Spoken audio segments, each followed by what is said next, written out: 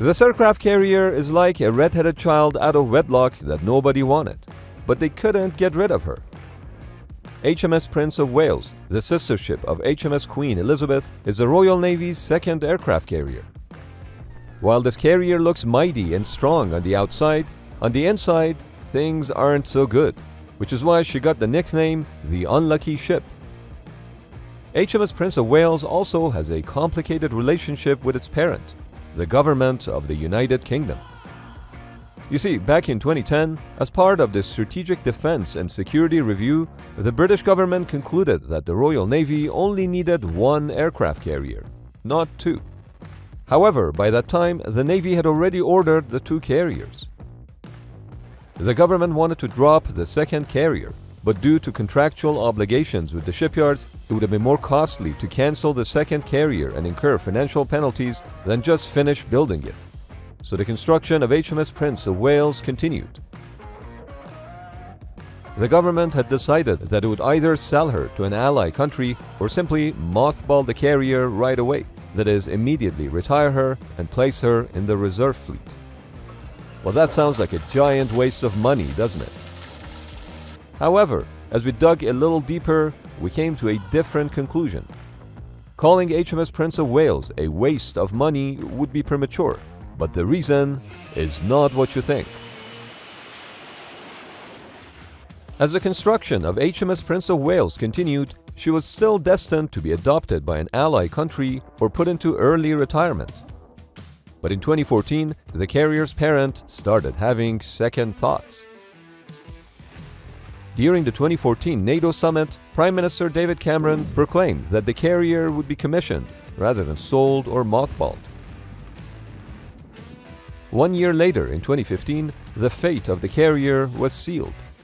HMS Prince of Wales was to join the Royal Navy's family as a result of the 2015 Strategic Defence and Security Review.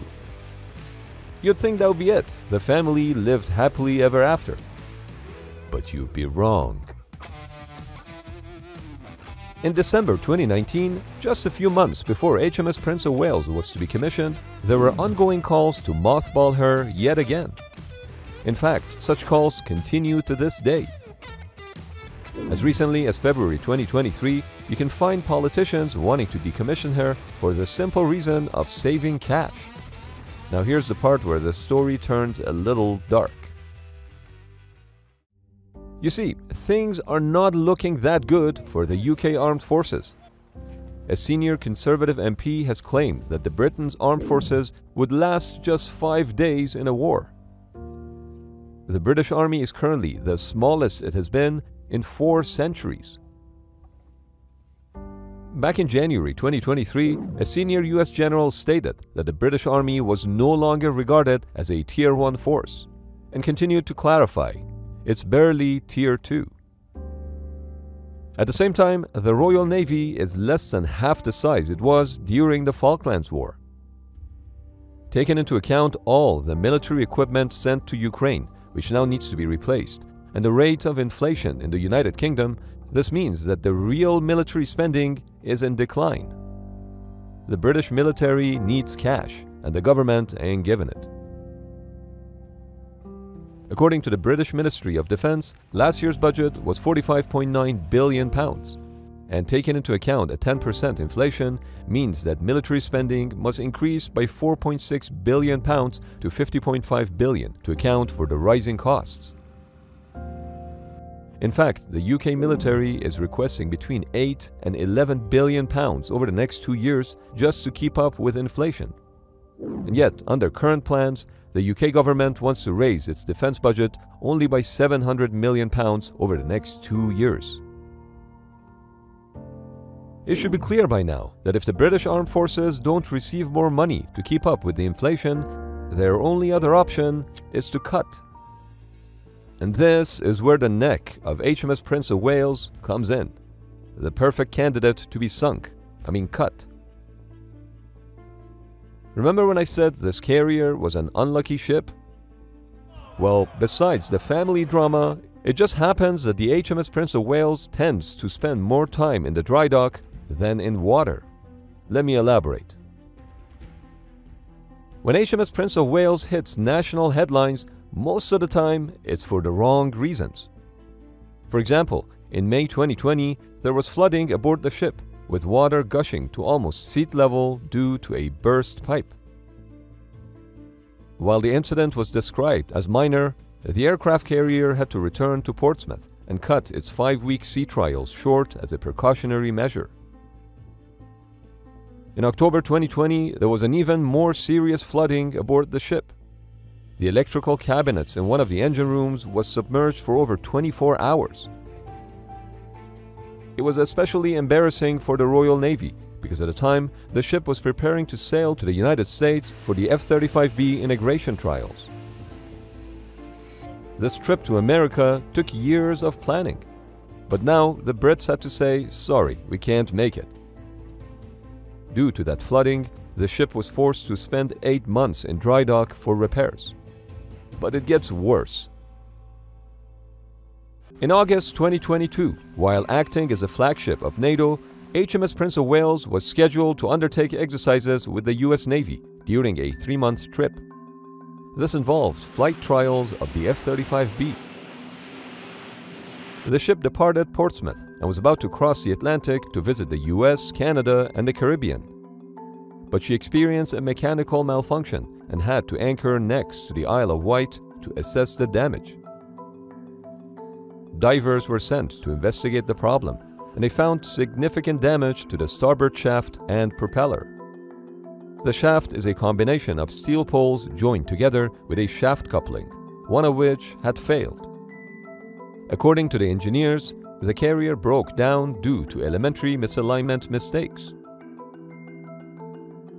This put the ship out of service at least until the spring of 2023.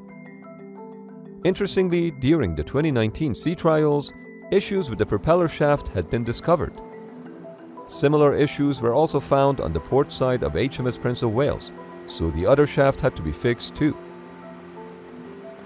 The shafts on the HMS Queen Elizabeth sister ship were also inspected, just in case, but no issues were found. It was the second major incident that gave HMS Prince of Wales the reputation of being a trouble-plagued ship.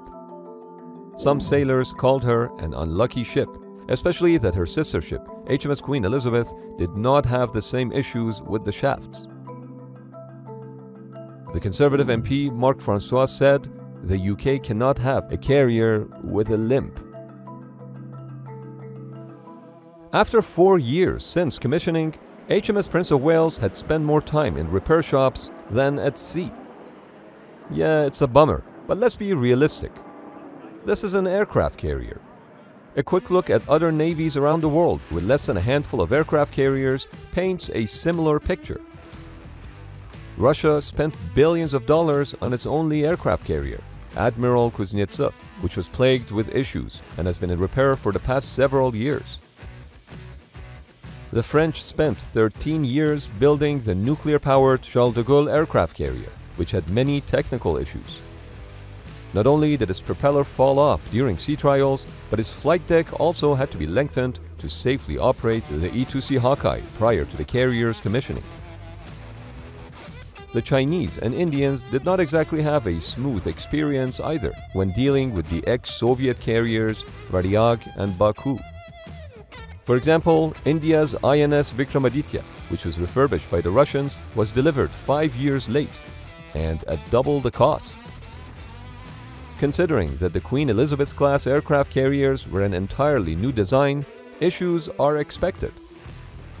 Even Americans, who are leaders in aircraft carriers, had multiple issues with electromagnetic catapults, advanced arresting gear, and weapons elevators in their newest class of aircraft carriers. That's just how it is. There's no way around it. But why did the Royal Navy need 2 aircraft carriers to begin with? Prior to the Queen Elizabeth class, the Royal Navy operated 3 light carriers for roughly 30 years. HMS Invincible, HMS Illustrious, and HMS Ark Royal. But why operate 3 and not 2 or 4? This has to do with the rule of thirds that the naval fleets usually follow. Let's use the US Navy as an example. Americans have 11 aircraft carriers, but it doesn't mean that they can all be active simultaneously. At any given time, 1/3 of the carrier fleet is deployed. Another third is preparing for or coming off a deployment, and the last third is undergoing maintenance. This means that for the US Navy, up to 4 carriers are usually available for operation, and in case of an emergency, that number could probably grow to 5 or 6. It's worth mentioning that the rule of thirds is just a rule of thumb. For example, many navies rely on the rule of fourths when planning the deployment schedule of ballistic missile submarines. 1 submarine is deployed, 1 is coming off deployment, 1 is preparing for deployment, and 1 submarine is in maintenance. There's also a rule of halves, which results from budgetary pressures on politicians to increase military operational capacity.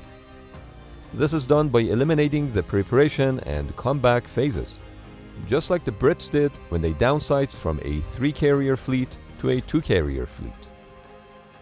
This means that HMS Queen Elizabeth, HMS Prince of Wales, and their crews would have to work harder and longer to at least have 1 operational carrier at any given time. In fact, this is exactly what happened when HMS Prince of Wales broke down prior to its trip to the US, and as a result, HMS Queen Elizabeth had to sail to the US instead.